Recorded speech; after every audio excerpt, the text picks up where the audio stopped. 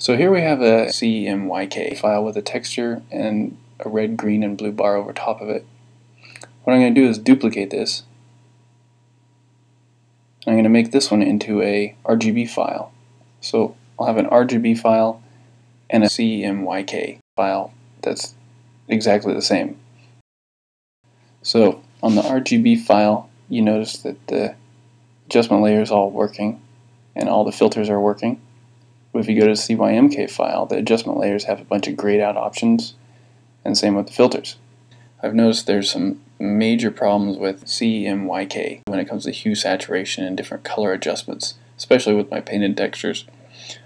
So what I wanted to do was make a little video to compare side by side exactly the difference in these adjustments, because I know they're different, but I just didn't know how.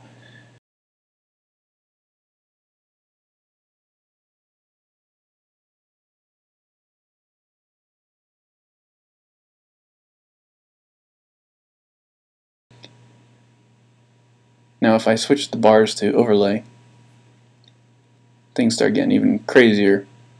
There's darker areas in RGB. Colors seem to go a lot flatter, quicker in CMYK. The overall palette is just completely different.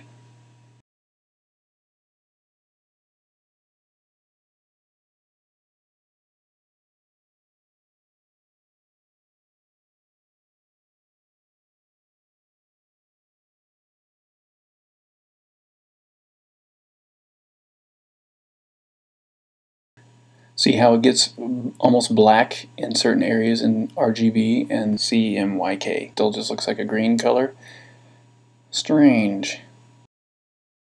Now if we put the bars underneath the texture and turn the texture onto overlay on both of these images, and then we put a hue saturation filter over top of everything, you'll notice just how extremely different the color palettes are when you slide around the hue and saturation.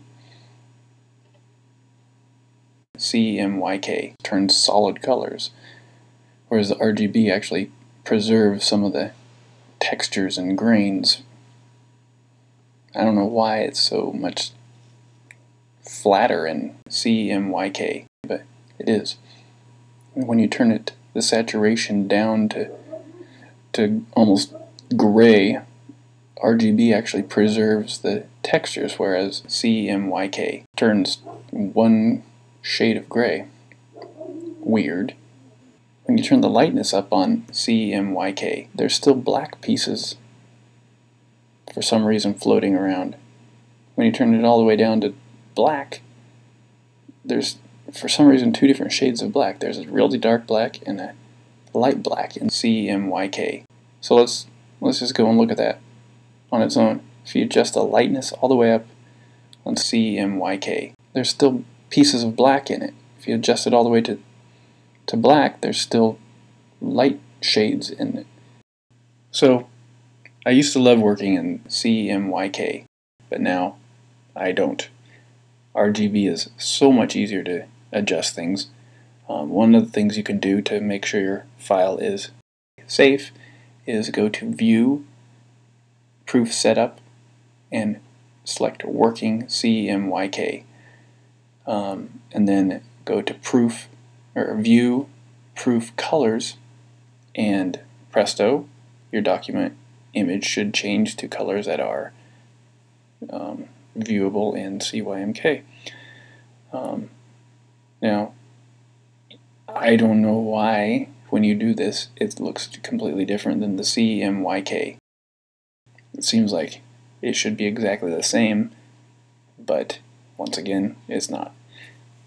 There you go. There's the working difference of CMYK versus RGB in Photoshop.